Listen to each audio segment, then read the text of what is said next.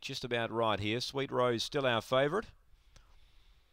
We're just about ready to see them run. 455 the trip. The lights turn to green. The lure sets on its trip. Set to run. Ready, racing. Sweet Rose missed it. Speed 4 Fergie in the middle is trying to clear them. Velocity Caprice and Finesse going with it. 4 Fergie with its head in front. Deep out was Spring Blue, then Shamrock Lava. Boy, it got all sorts of bother there. It was all jammy. And driving through, Sweet Rose got the luck of anything here and drove for a 4-length lead. Velocity Caprice second. Finesse ran to third. 4 Fergie ran off the track there, but Sweet Rose too good.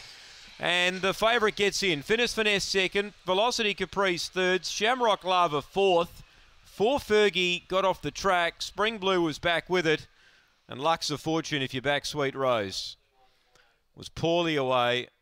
Was railing up down the back. The leaders ran off.